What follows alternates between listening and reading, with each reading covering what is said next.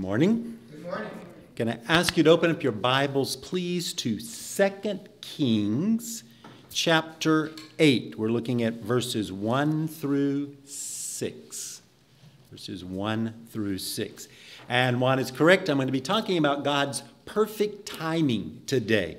And I love that psalm. Matter of fact, Juan, you need to teach it to us at 11 o'clock. Giving you an assignment there. That was wonderful and perfect fit with the message this morning. So anyway, I want to talk about that perfect timing of God. So very simple message again this week, just straightforward. In 1978, there was a couple that moved here from Zambia. Dr. Lungu and his wife Lucy. They were very involved in the church and teaching and ministry. I had heard the name through Kathy, our former secretary, and they'd actually been here one time to visit, but I didn't remember. I've met so many people who've come through the doors that used to be members of the church. Some of you will remember Noah, who lived with us for 2.5 years. He was a graduate student here at UCD. He was in Zambia interviewing for a job there. We landed on Saturday afternoon and he left Sunday night. So we had one day we were there together. So we met up on that Saturday night after we had flown for 2 days, but had dinner with him. And he was sharing with us that he had met a couple that used to be members of our church. Dr. Lungu was not part of the interview process, but Noah met him there, and in their conversation discovered they had a common connection, our church. So he arranged for us to get in contact, and Dr. Lungu and his wife Lucy and Lisa and I went out for dinner and got to talk, and we got to know him. Just a very sweet couple. So talking about timing, I didn't know where they lived. I really didn't even know them. I knew the name because Kathy would talk about what a sweet couple they were. And they stay. We used to send out a newsletter, and they asked to stay on that list. So I would see their name every month when those would go out. So I knew the name, but not the couple. And never just really kind of stuck with me that they lived in Zambia, and that's where we were going. God's timing is perfect. I could tell you, and I really struggle with how many stories I could tell you of how God had been perfect in his timing. Some of you, a few of you, have been around long enough to know the story of Chase. When he was born, we were told he would not live. When he came home, he was still connected to machines and was on isolation for 18 months. When we came to this church at that time, there were 5 nurses and 3 medical students in the church. And they all loved to come and take care of Chase.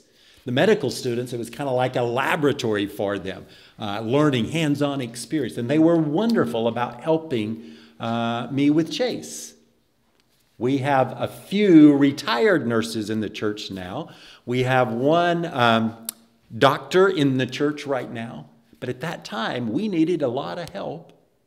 And God had that perfect timing. Again, I could tell you story after story of how God always shows up on time. So let's look at another example in history. And again, like I said, a very simple message, but a reminder that he's never late.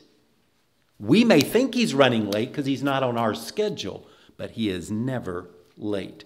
So we're going to pick this up, 2 Kings chapter 8, verse 1. And God's word reads this way. Now, Elisha had said to the woman whose son he had restored to life, "Go away with your family and stay for a while wherever you can, because the Lord has decreed a famine in the land that will last 7 years."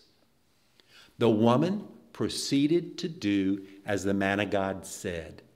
She and her family went away and stayed in the land of the Philistines 7 years.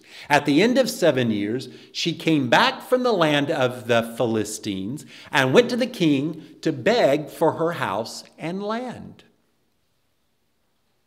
The king was talking to Gehazi, the servant of the man of God, and had said, "Tell me about all the great things Elisha has done."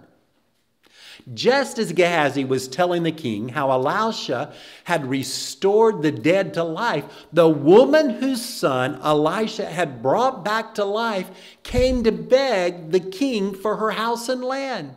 Gehazi said, "This is the woman, my lord king, and this is her son whom Elisha restored to life." The king asked the woman about it, and she told him. Then he assigned an official to her case and said to him, "Give back everything that belonged to her, including all the income from her land, from the day she left the country until now." Heavenly Father, a simple and forgotten story that doesn't have deep theology in it, but a very clear, important message that we need to hear and trust. You are always on time. Help us to understand that and to live into that truth. Amen. Amen. So it's pretty simple to start with. What did Elijah tell the Shunammite woman to do? To leave. Get your family and leave the country. Now, everything was just fine in Samaria at the time.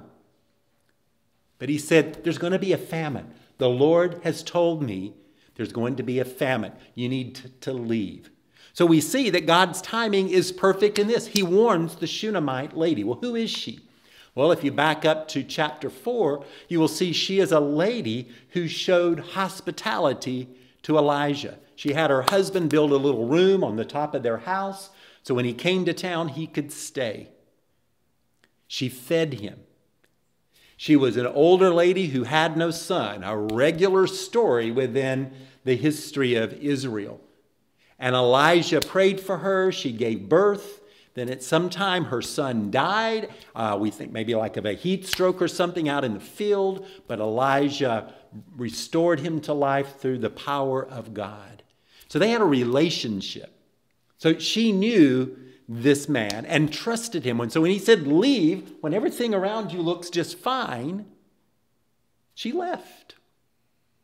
She left. She didn't question, she didn't argue, and she didn't delay. What would have happened if she would have delayed leaving until the famine had happened? I don't know, but everybody else would have probably been leaving and finding a place to live.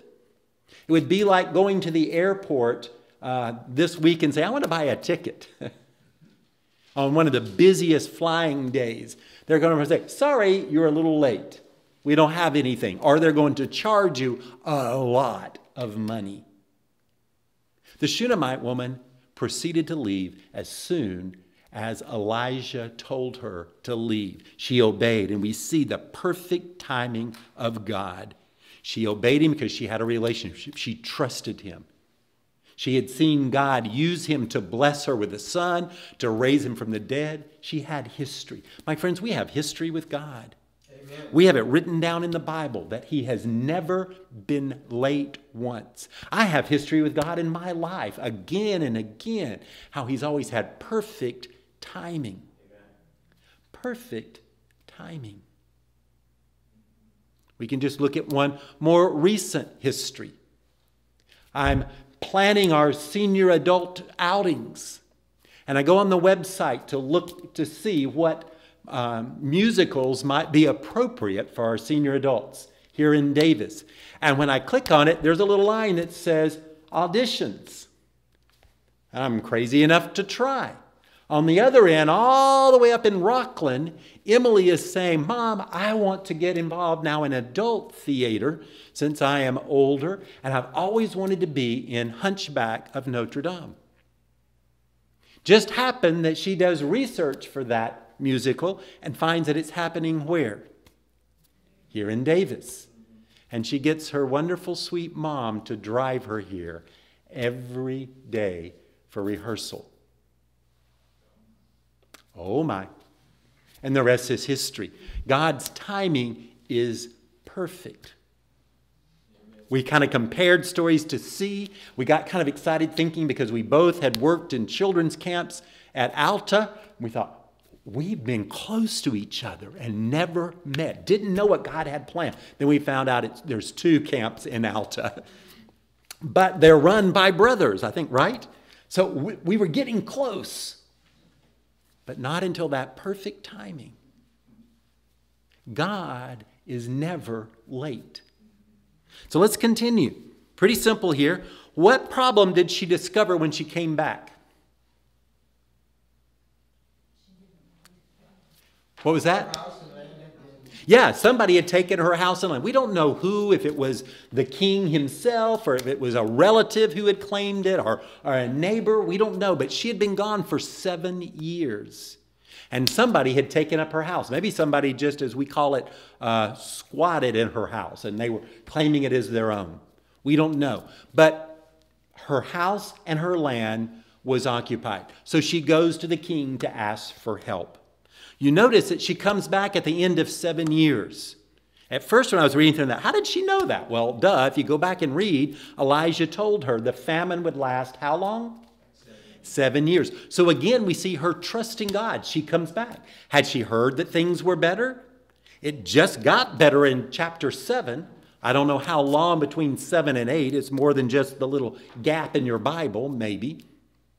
But she shows up after the famine had ended.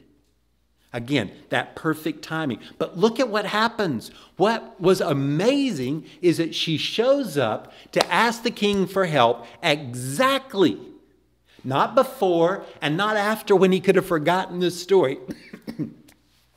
We don't know exactly why the king was asking Gehazi to tell him about Elijah. Maybe they were meeting for the first time. But he says, I want to hear about this mighty man of God. Can you tell me some of the stories of what God did through him? And so Gehazi is going through all of these stories of what Elijah did with the power of God. And while he is telling the story about how Elijah had raised this lady's son from the dead, in that specific story, she shows up. Now, many people would say, well, that's just a coincidence. I'm sorry, I don't think coincidences happen that specifically and perfectly without somebody in control. God orchestrated that meeting. Amen. God's sovereignty made sure that while the king was curious about what Elijah had done, that this woman shows up at the specific time. Have you ever had that happen? You're telling somebody a story, and then somebody you're talking about, boom, they show up? I have, and it's usually not a very nice story I'm telling about them sometimes. So you're like, whoa, you know? You ever done that? Been talking about somebody, and they walk up behind you? I kind of think that's God's perfect timing, too, to humble you about gossip. It should teach you gossip is wrong. Well, here, God is teaching us, if we trust him, if we obey him, his timing is perfect. Again, what was dependent on this was that the woman was obedient to God. She had to leave when God said there's going to be a famine to take care of her family. And she left in obedience. She had to come back when the famine was ended. She obeyed God. He told her, leave for 7 years. She comes back. She had to show up at the right time. And you see what happened? The king is so impressed right in the middle of him learning about what Elijah had done for this woman, of how she had taken care of Elijah, how Elijah had promised her a son, and he was born in her old age, and then he died, but Elijah brought him back to life. That's a pretty cool story. And now you get to meet her. I grew up learning about Lottie Moon, a missionary to China who sacrificed so much. She did a lot there. She was very bold and would confront people there. She started a girls' school because girls were not allowed to be educated. And she confronted the government, confronted the culture. She also fought for the unbinding of the feet of women in China. But she shared the gospel. And she died taking care of other people. So I grew up with Lottie Moon being one of my heroes of the faith. So when I got to go to China, I got to go see one of the girls' schools. It was pretty much in shambles, falling down, but I still got to be there and see one of her first girls' schools. I got to go to her church. I got to sit in a pew that maybe she had sat in. I got to go see her home. And most people are like, so? But it was, to me, just so cool to be able to be in this area where this wonderful servant of God had lived and served and worked. Can you imagine the king when he's getting to hear about this story and he gets to meet the very person that God had done the miracle for? He was impressed. And look at the results when she said, could you help me get my house and land back? He doesn't say, I don't have time for you. I am too busy. That's not important. Why did you leave in the first place, woman? She didn't. Her husband, we think, has died at this time because she shows up alone with her son. Women didn't get a lot of respect back then. But you see what God did? The king was impressed with the story and the activity of God. So he was ready to be receptive. And not only did he listen to her, but he appointed an official just for her and said, here's your public defender. It says, make sure not only does she get her house and land back, but notice what he promised, that any income that came from her land. Now, we don't know. She may have had fig trees growing on it. She may have had some sheep in a pasture. We don't know. But this land was used for farming. And he's saying anything anybody earned off of your land, you get that money. Now, I don't know if it came from the king or from the person who wrongly took the land. We don't know that. But we know that God blessed this woman once again because of her obedience and because of his perfect timing. What does this tell us about God? God is sovereign over time. He is never late. But we got to show up on time. We have to show up on time. Airlines pride themselves in on-time departures and arrivals. It's a big thing. I did learn that if they pull out from the gate, they don't have to get in the air to be on time. If they backed out of the gate, that's considered on time. And I will tell you, if you're not there when they're backing out of the gate, they don't come back to get you because that messes up their own time. It's your responsibility. And I've heard people that have missed a plane at a gate next to where I'm waiting. They go, well, the traffic was bad. Well, you kind of know if you're in New York that the traffic is going to be bad. You better leave a little bit earlier. Or I overslept. Well, if you know that's a problem and you're waking up early, you set 2 alarms. Put one across the room where you've got to get up. We just want to blame everybody else for us not showing up on time. God is going to be in perfect time, but you're going to have to be obedient to meet him. If you want to be blessed, if you want him to take care of you, we've got to trust him. Like that first song, trust and obey. For there's no other way to be happy in Jesus but to trust and obey. My friends, I do not know what's going to be happening. It seems like our world is just deteriorating morally, deteriorating economically, deteriorating in so many ways. That yes, I think it could be soon that Jesus is coming back. I don't know though. It could be another 1,000 years because pastors before me have said, it's getting close, it's almost time, the world is getting worse. But I will tell you this, God will show up at the perfect time. Amen. He won't be late. He won't be early. And if we're obedient, we'll be blessed. Look at Galatians 4:4. You may think, why did we read this earlier? But when the time had fully come, God sent his son, born of a woman, born under the law. When the time had fully come, when the perfect time, not before and not after. Now, many people have tried to figure out what made that the perfect time. They've got a lot of guesses. I don't know. Some of them sound pretty cool, pretty educated guesses, but they're guesses. But what I know is Jesus came at the exact time God knew he needed to show up. Not early and not late. Thank you, Lord. Look at Mark 1:15. Jesus says, the time has come. The kingdom of God is near. Repent and believe the good news. My friends, now is when we need to be saved. Now is when we need to be encouraging people to accept him. Now is the perfect time. Look at 2 Corinthians 6, the last part of verse 2. I tell you, now is a time of God's favor. Now is a day of salvation. The perfect time to be saved is today. The perfect time to share the gospel with somebody is today, because we have no promise of tomorrow. Amen. It could be something as huge as the second coming of Jesus Christ. It may be that they die in an accident. We don't know. But I can tell you this, God's timing is always perfect. And he's been saying, today is the day to be saved. And if that's true, then today is the day for us to share the gospel with those who do not know Jesus Christ yet. Not tomorrow, not next week, not when it's convenient, not when we wait for them to ask us, but today. Help us, Lord. How might this affect our obedience to God? It needs to get us off and on our feet and realize we need to obey him now. Don't delay.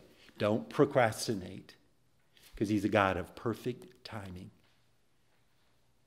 If you're worried, it feels like he's not answering your prayers, he's forgotten you, he's not listening, come back to the truth of this. He's never late. I imagine those 7 years were long 7 years. During that time, her husband dies. We don't know when during those 7 years. She's struggling in a foreign land, a widow, where women are not respected. I can imagine those questionings. Is God ever going to end this famine? Clicking off her calendar. Waiting. But you notice, it didn't say she shows up 8 years later. She shows up 7 years later. She comes back at the exact time God needed her to show up. Now, we don't know that God said, today is the day you go. It just says after 7 years. But I believe if God had directed her to leave, God had blessed her in these ways, and God got her there, that there was some prompting from the Holy Spirit. You go today to ask the king for your house and land. We've got to listen, my friends. We've got to obey. It's that simple. God is never late. And he is sovereign over time. So the problem is not God. It's our obedience. Heavenly Father,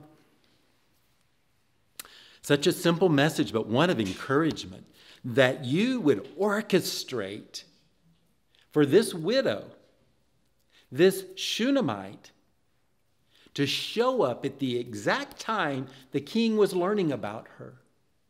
So he would have favor on her and not only give her back her house and land, but give her the income from the last 7 years.